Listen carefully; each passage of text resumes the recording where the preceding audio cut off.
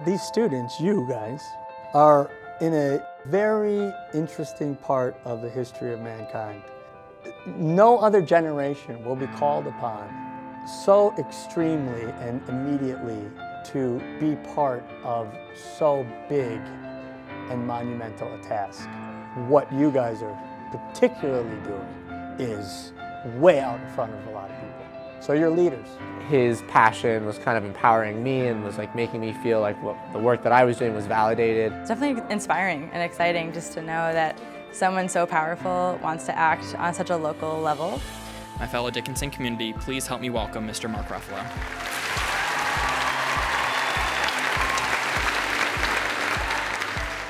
Hey. You're this little college that's like up here. We face a world that is begging for us to readdress many of its systems.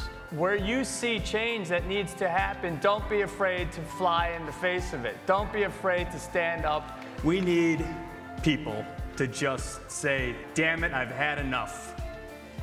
And that's when we're gonna see the change that we need. Mark Ruffalo was very inspiring. He taught us so much about his water defense website and how much it connects with Alarm. We're going to work with Alarm. We're going to do a partnership with Alarm.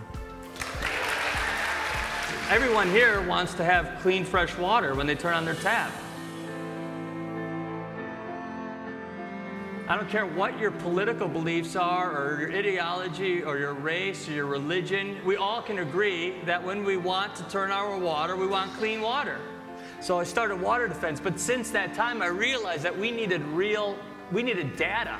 I brought in this incredible guy, Scott Smith, who's here right now, who invented this testing methodology that's cheap, it's easy to deploy, and citizens can use it. We're just here to arm you with the best available technology to know what's in the water to fix things.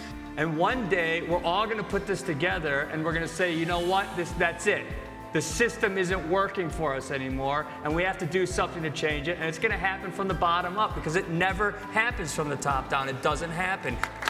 Everything takes time, but you can begin to affect some kind of change. You fight for what you love.